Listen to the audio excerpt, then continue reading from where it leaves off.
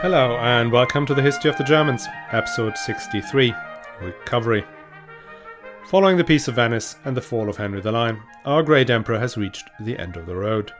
Being a man of infinite resource and sagacity, he climbs out of the hole, resets his political allegiances and recovers some of his previous standing.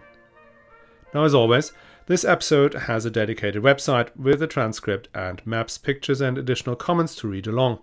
It is to be found at historyofthegermans/63-2. But before we start, as always, a reminder. The History of the Germans podcast is advertising free, thanks to the generous support from patrons. And you can become a patron too and enjoy exclusive bonus episodes and other privileges from the price of a latte per month. All you have to do is sign up at patreon.com/historyofthegermans or on my website, historyofthegermans.com. You'll find all the links in the show notes. And thanks a lot to Caitlin and Christopher who've already signed up. Now, last week we left Barbarossa at the Assembly of Erfurt, crying tears of rage and self-pity as he raised his cousin Henry the Lion up and gave him the kiss of peace. His great imperial political plan had been unravelling for the last 15 years. It was time for a fundamental revision of the process. We already talked about one part of that great U-turn, the shift in his domestic policies in Germany. No longer does he act as the independent arbiter between the princes, but he has become one of them. He is now a territorial lord whose prime objective is to grow his and his family's allodial possessions. With Henry the Lion out of the picture, and after accumulating first the lands of his cousin Frederick of Rothenburg, then his wife's county of Burgundy, then Wilhelm VI's ancestral lands in Swabia, as well as a number of counties along the Main River and into Thuringia, Saxony and northern Bohemia, he is now the richest territorial lord in Germany. He is also the most prestigious one on account of his imperial honour. Barbarossa has been king for 30 years, and emperor for 27, a very long reign, only comparable to Otto the Great and Henry IV. Now, having just celebrated the Queen's 70 years on the throne, it brings it home that length of reign confers a degree of legitimacy by itself. The vast majority of people alive in the UK cannot remember a time when the Queen had not been on the throne. In the 12th century, when life expectancy was shorter and reproduction rates higher, it may well be that for the majority of inhabitants of the empire, Barbarossa was the only emperor they had ever known.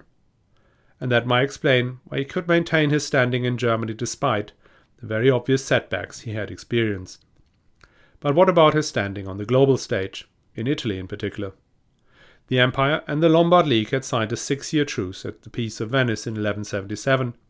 This truce runs out in 1183, and so negotiations had started up again. The issues are still the same. The status of that irritating city of straw, or of steel, Alessandria, and the extent of the imperial rights in Italy. As for Alessandria, the artful bishops and wily lawyers entrusted with the negotiations come up with an ingenious decision. What we'll do, they say, is simply refounding the city. So on one day, sometime in April or May 1183, all the inhabitants of Alessandria leave the city. An imperial herald enters the deserted place and declares the foundation of a new city, called Caesarea, named after the Kaiser Barbarossa. After that, the now faithful subjects of the imperial city of Caesarea return back into their houses. And all is good. Why did no one come up with that before? How much pain and misery could have been avoided? Now, item 2 on the list of disagreements is a lot more complex. Remember, the legal positions were as follows.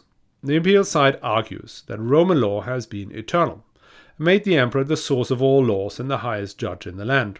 Hence, the laws of Roncaglia apply irrespective of the defeats at Alessandria and Legnano. As a consequence, the communes owe the imperial purse the regalia. These includes the rights to markets, tolls, the jurisdiction, and even poll taxes. The communes argue that all these regalia had transferred to them over the centuries, and that only some of them, like the fordrum, had been paid in any man's memory. The established legal traditions overruled the older Roman law. Now, what complicates the issue was that the regalia varied from city to city. That could have been resolved if one appointed an independent judge or a committee to adjudicate what was the emperor's and what was the city's. But the highest judge in the land was the emperor, and the emperor, like the pope, insisted that they are not subject to any court of mere men. On the other hand, Barbarossa's harsh and often biased rule in Lombardy in the 1160s had eroded any notion that he would act as an impartial judge. These arguments could go back and forth forever, which is why the Pope decided in 1177 that a comprehensive peace agreement was simply not feasible within the given time frame, and so had suggested the 6-year truce. In these 6 years, Barbarossa finally came to the conclusion that he could no longer insist on the application of Roman law. Oh well, he could insist, but it wouldn't get him anything. He was no longer able to intervene militarily in Italy to push through the claims, and as long as there was no peace agreement, there was no money coming from Lombardy at all, none. So he caved, and accepted that the established communal legal practice superseded imperial law. In return, he got 2 things. One was that from now on the consuls of the cities of the League would have to swear allegiance to the emperor before they could be invested into their position. And secondly, a one-off payment of 15,000 marks of silver, plus an annual regalia payment to be paid by the Lombard League, and then the payment of the fordrum, now every time the emperor comes to Italy, not only when he comes down for his coronation. With that, Barbarossa regained at least nominal control over northern Italy again. It was better than nothing, but nothing like his position in 1162. And he was even denied what the League had been prepared to do in 1176 at Montebello, a formal submission. No longer are the rectors willing to kneel before the emperor with their swords on their backs and begging for forgiveness. None of that. The signing of the peace agreement was set for June 25th in Constance, the place where 30 years earlier some merchants from Lodi had begged the emperor to intervene on their behalf, which is what kicked off the conflict in the first place. Instead of bending the knee in a hair shirt, the representatives of the Lombard cities handed over golden keys to their cities as a sign that the emperor was welcome to take possession of their town as their overlord. This were oaths of allegiance and did a curtsy. That is a nice thing to do, and not unusual when a monarch enters a city in their own lands, but is not exactly an act of penance for the acts of treason they had committed in the eyes of the imperial court. Not at all. The cities and the Lombard League have been negotiating eye to eye with their ruler. They were more equals rather than vassals, and even the emperor had to swear to the terms, though, as was customary, not by himself, but through a proxy. Even though the final documentation of the peace wasn't made out as a bilateral treaty, but as an imperial privilege, the reality was that the emperor was no longer the head of Christendom, but just another monarch. But then he had 15,000 marks of silver in his pocket, which is not to be sniffed at. And what did he do with the money? He threw a party that would be talked about for centuries to come. England has its field of cloth of gold, but Germany has the Whitsunday court of 1184 in Mainz. The occasion was the knighting of Barbarossa's 2 eldest sons, King Henry VI and Duke Frederick VI of Swabia. Guests had come not only from the empire but from other kingdoms as well. Franks, Germans, Slavs, Italians who dwelt between Illyria and Spain, an incredible multitude of men from different regions and diverse tongues were present for the festivities that took 3 days. Allegedly 70,000 men and women of rank had shown, which must be an exaggeration. But we do hear that the Duke of Bohemia came with 2,000 knights, Archbishop Philip of Cologne with 1,700, Count Conrad of the Palatinate, Louis III of Thuringia, and the new Archbishop of Mainz, Conrad, bringing 1,000 each, and even the Abbot of Fulda showed up with an entourage of 500. To house these crowds, a wooden city was built on the opposite side of the Rhine River from Mainz, featuring a great hall, as well as an even greater wooden church. The imperial princes chipped in with their own wooden palaces, each trying to outdo the other. Of the 97 imperial princes, 71 showed up. To give an impression of the scale of the festivities, Arnold of Lübeck describes 2 large houses filled with crossbars on which chicken and any other kind of fowl perched from floor to ceiling, all of which will be eaten within the next 3 days. Wine had been brought from up and down the Rhine and Moselle rivers. Pepper, that exotic and most expensive spice, was used generously as a display of imperial wealth and largesse. Count Baldwin of Hennegau, who had come to be elevated into the ranks of imperial princes, felt especially under pressure to display his riches, and hence clad all his men in silk. Count Bernhard of Lippe found himself on the cheap seats, far from the imperial radiance, which upset him so much he threw the elaborately embroidered coats that served as cushions into the crowd of the onlooking townsfolk. We're moving rapidly from that part of the Middle Ages where the nobles would go around and say, "You've seen the length of my sword," to the part where they ask, "Have you seen the tightness of my pants?" Festivities began with a procession during which the emperor and empress were wearing their crowns, as did King Henry VI. Most probably, that had been preceded by a solemn mass where Frederick, Beatrix, and Henry being crowned again. These festive coronations did not have any constituent effect, but there were ways to elevate ceremonial events. So, every time you see a Shakespeare play where the king wears a crown, not historically accurate. Like today, the Middle Ages crowns were only worn on special occasions, and sometimes just driven round in a car. The next day was the main event, the knighting of the imperial sons, another great display of wealth and power, followed by a tournament. The first recorded tournament in Germany dates back just 40 years, organized by Barbarossa's father and uncle, but by now the boorhood had become part of the aristocratic way of life. Barbarossa himself, despite being already over 60 years of age, took part in the fighting. Some historians, both old and modern, have traced the emergence of chivalric culture in Germany back to this event. Barbarossa's participation in the tournament marks another step in the transition of the emperor from vicar of Christ to secular ruler, who is at heart a knight, like the others, bound by the same rules and ethos. I find that not very convincing, as we've heard about tournaments before, and the very first one is one Barbarossa actually had participated himself. He may not have had much use for romances and minnesang, but he shared his life with his men on horseback, had fought in the heart of battles more than once. He did adhere to the chivalry code, no more or no less than the other knightly rulers of the time. So I'm more with Goerich, who argues that this was a gradual transition, that reflected the sign of the times more than the manifestation of the political turnaround we're talking about. There is an element of politics, nevertheless. A key element of Plan B was to raise the profile and the support for the Hohenstaufen dynasty. Presenting the next generation of leaders to the empire, one already wearing the crown of a king of the Romans, established a sense of continuity, not just of the empire itself, but also of its leading family. Another large tournament was scheduled as a sort of closing ceremony. However, on the Tuesday, a massive storm destroyed the village of tents and even some of the wooden structures. And as so often in these times, it was regarded as a sign from heaven. The tournament scheduled for the next day at the nearby imperial Pfalz of Ingelheim was cancelled. Many had seen the inclement weather as God's way to enforce the papal decree of the Third Lateran Council that banned tournaments and insisted that people who had died in these fights were not to be given Christian burial. That was unfortunately not the only thing that went wrong on this joyous occasion. There can be problems when so many status-conscious men show up for an event that, at least in part, is there to emphasize the hierarchy.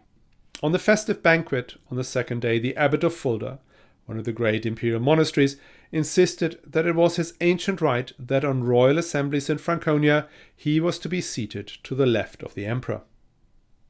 The right was reserved to the Archbishop of Mainz, which nobody disputed. But Philip, Archbishop of Cologne, and by now the most powerful imperial prince, was very upset.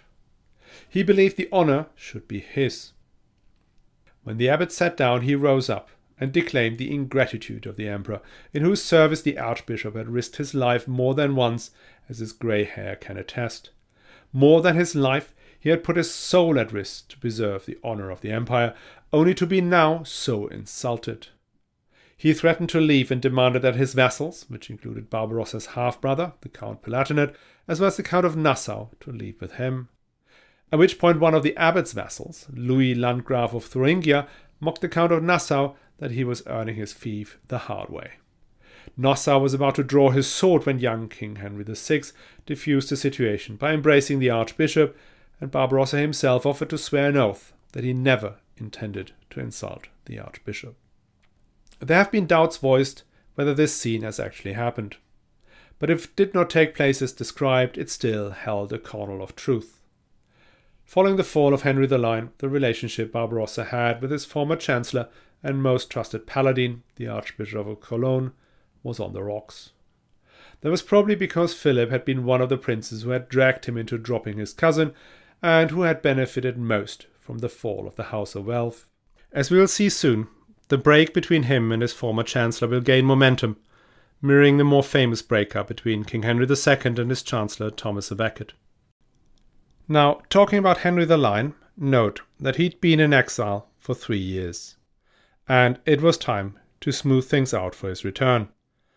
We do not know much about the detail, but it seems Barbarossa and King Henry II of England, the father-in-law and current host of the former Duke of Bavaria and Saxony, had hatched a plan. Despite, or maybe because of their estrangement, Barbarossa sent Philip, Archbishop of Cologne, to London to find an arrangement with Henry.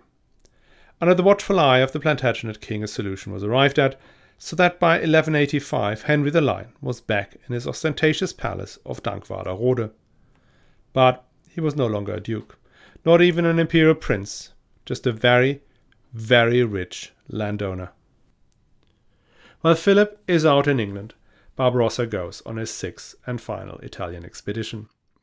This time he is not accompanied by soldiers, since for the first time he is at peace with his subjects in the Regno Italia. That does not mean he travels alone. The usual gaggle of archbishop and bishops follows along, as do Duke Leopold of Austria and Louis II, the Landgrave of Thuringia and brother-in-law of the emperor. The point of the trip is to emphasize the recently won peace between the Empire and the Lombard League. Barbarossa's visit kicks off with a sumptuous court in Milan. From there, he takes a long tour staying in Pavia, Cremona, Verona, Vicenza, Treviso, Padua, Brescia, Bergamo, Piacenza, Parma, Reggio, Modena and Bologna. Wherever he goes, the cities open their gates and welcome their overlord. Details are sadly sparse, but one should assume that the visits are punctuated by festivities, solemn church services, the wearing of crowns, and maybe again, tournaments. In a barely believable turn of events, Barbarossa even takes part in a council of the Lombard League, though we do not know what his role was in the proceedings of what had been the arch-enemy of the emperor 7 years earlier. One event we get to hear more about is an unusual one. You remember the siege of Little Crema, this formidable little town that held out against a massive imperial army for nearly a year? Well, the Cremaschi are still around, now living in permanent suppression by their enemies, the Cremonese. The emperor had maintained the ban on rebuilding Crema, and the Lombard League, influenced by Cremona, did not allow the rebuilding either. When Barbarossa journeyed through their former contado, the desperate former inhabitants of the fallen town prostrated themselves before the emperor and begged to have their case heard. Before the emperor could even bend down to listen to their pleas, Cremonese soldiers descended upon the unfortunates, dispersed them and killed and wounded some. This was an affront to imperial dignity, preventing him from exercising one of his key functions, adjudicating the quarrels between his subjects. Barbarossa will use this event as an argument for something that has been in the works for at least 2 years by now. Cremona, which had been almost as reliable an ally as Pavia, was no longer in the imperial favour. When Barbarossa had been down and out after the Battle of Legnano, he had taken refuge in the monastery of Sant'Agata in Cremona. The consuls of Cremona saw the weakness of the emperor as an opportunity to force through concessions he would otherwise never have given. At the same time, Cremona had lost traction with the Lombard League, in parts thanks to their inept handling of the mediation after Montebello, but also simply because they were the only Lombard city that could rival Milan. One of them had to leave the League, and given Milan's dominance, that was Cremona. Barbarossa, now being best mates with the League, shifted allegiance to Milan and stood against Cremona. Cremona realized that things weren't exactly going their way. They first tried to smooth the relationship with their overlord by granting him a particularly spectacular entrance into the city. They even built a special scaffold, similar to what had been built for Pope Alexander III in Venice, so he could sit there on his throne and take their humble vows of allegiance. And, just to be on the safe side, they also built a new fortress town in Castiglione. Barbarossa made things clear when he signed an agreement of peace and friendship with Milan in February 1185. Milan promised to pay him 200 marks of silver per year and to host him and his sons whenever they came down to Italy. In return, he granted Milan the former contado of Crema and promised to rebuild the town. In May, he set out with knights from Milan and Piacenza for the site of old Crema. The Milanese travelled with their carroccio, the war cart, before which Barbarossa had almost died fighting in 1177. Ralph VI, who had a crucial role in the siege of Crema, was there as well. It must have been quite awkward. Nevertheless, on May 7, 1185, he leads the former citizens of Crema back into their old home. He hands the city consuls a wooden staff, thereby enfeoffing them and the citizens with a contado, the land surrounding Crema. All Lombard cities were asked to help with the rebuilding, and many did. Cremona did not. The State Archive of Cremona holds a slim piece of parchment that contains the transcript of a long tirade Frederick Barbarossa made before the imperial court against the city of Cremona. Cremona, he says, had forced him into the siege of Crema, had betrayed him by rebuilding Milan in 1167, had convinced the city of Lodi to defect, had barred him access to the Alpine passes, had helped found Alessandria, had paid an assassin to take his life, had attempted to blackmail him into making concessions when he stayed in the monastery of Sant'Agata in 1176, and then, most recently, had prevented the Cremaschi from receiving imperial justice. In fact, Cremona was responsible for all that had gone wrong with imperial policy in northern Italy and did him and the empire damage in an amount of 300,000 marks of silver. In light of such crimes against the honor of the empire and the unbelievable amount of damage it caused, Cremona was put into the imperial ban, its land forfeit, and its vassals relieved from their oaths. Barbarossa then mustered an army, mainly of forces from Milan and Piacenza, age-old enemies of Cremona, and set off for the fortress town of Castiglione. It was panic stations in Cremona. No way could they hold out against the combined power of the Lombard League and the Empire. The fate of Crema loomed large above the city fathers, and they sent the only one in their midst who had a relationship to Germany, their bishop, Sicard. Sicard had taught canon law at the School of Mainz and had been employed by the imperial side in recent negotiations with the papacy. In the powwows that followed, Sicard managed to achieve a more than reasonable result. Yes, Cremona had to accept the rebuilding of Crema and its rights to their contado. It handed over 2 fortresses they had seized from the empire, and they allowed the destruction of Castiglione. They also paid the emperor 1,500 denarii. But that was it. They did not have to humiliate themselves before the emperor, nor did he call the full amount of the damages. The emperor even formally forgave them for the mistreatment in the past. This is a new approach to northern Italy for the aging emperor. The agreement with Cremona was a balanced outcome that was acceptable to the actual principals in the dispute, Milan and Cremona. Barbarossa could finally act as the honest broker between the parties. In a weird way, his policy had flipped geographically. As he had lost his position as imperial judge in Germany by pursuing his territorial ambitions there, his abandonment of territorial ambitions in Italy had turned him into the trusted authority south of the Alps. It is a complete reversal of Italian communal politics isn't astonishing enough. His changed relationship with Sicily is even more so. You remember that Barbarossa and King William II of Sicily had agreed a 15-year truce at the Peace of Venice. Not only was the truce much longer dated than the one with the Lombard League, it was also much less contentious. For a variety of reasons, Barbarossa had never managed to come down to Sicily despite having intended to do so multiple times. Hence, both sides could agree on the fabrication that they never really had any quarrel in the first place.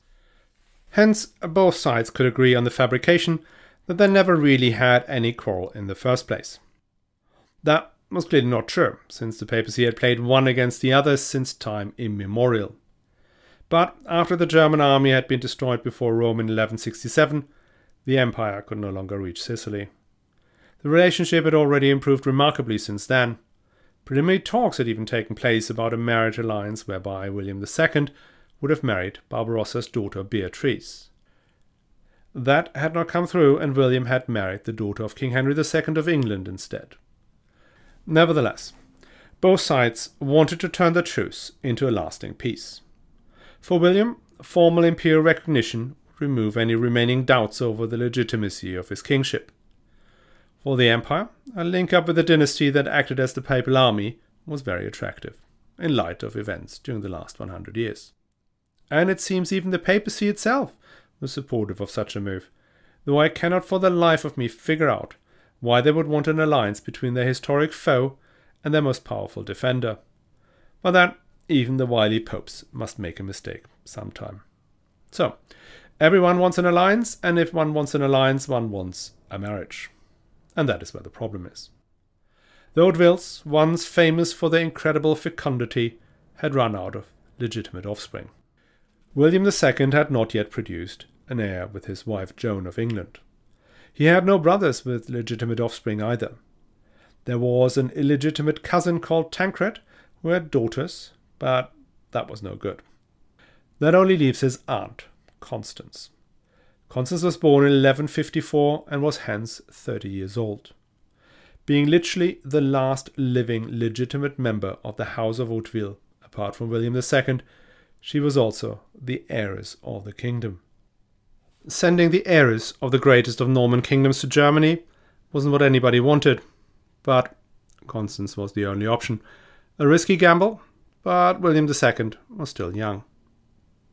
She was to marry King Henry VI, himself born in 1165, hence 10 years her junior. The engagement was announced in 1184 and the couple first met in August 1185 at Rieti. Not since the arrival of Empress Theophano in 972 did a German emperor see such an impressive entry. The riches of the King of Sicily were legendary, but seeing the 150 horses laden with gold, silver, velvet, cloth and furs let the assembled knights' jaws drop to the floor. Later, the value of her dowry was taxed at 40,000 marks of silver, almost 3 times what the Lombard League had paid to have peace with the empire. The marriage took place on January 27, 1186 in the monastery of Sant'Ambrogio in Milan. That's the same church where you can find Leonardo's Last Supper. At that ceremony, Henry VI was crowned King of Italy, but the Patriarch of Aquileia and Constance was made Queen of the Romans by a German bishop. The wooden scaffolds and the seatings built in the courtyard were so elaborate and so large that when the monks sold them, it was later received enough funds to stage another procession in the honor of the new king and queen. At the same time, Barbarossa, in line with ancient Roman and Byzantine tradition, declared his son Henry VI as Caesar, an imperial title below his own as Augustus. Before Constance set off for Milan, the Sicilian barons had again been asked to swear allegiance to her, just in case King William II would die without an heir or heiress. Nobody thought this would happen, as William was 31 and his bride just 20 years old. Plenty of time to make more babies. But they will not make babies, turning Constance into the richest heiress in Europe, richer even than Eleanor of Aquitaine, whose son's ransom will ultimately pay for the army needed to enforce that inheritance. But that will come later. Before we get to Henry VI's struggles over Sicily, we still have at least 2 episodes of Barbarossa to get through. The guy is bloody tenacious. Another 6 years to go before he finally meets his maker in a small river in Anatolia. I hope you'll come along. Now before I go, let me thank you all so much for supporting the show. in particular the patrons who have kindly signed up on patreon.com/historyofthegermans. It is thanks to you that this show does not have to start with me endorsing mattresses or meal kits. And if Patreon isn't for you, another way to help the show is sharing the podcast directly or boosting its recognition on social media. If you share, comment or retweet a post from the History of the Germans, it is more likely to be seen by others, hence bringing in more listeners. My most active places are Twitter @Germans History and my Facebook page, History of the Germans Podcast. As always, all the links are in the show notes.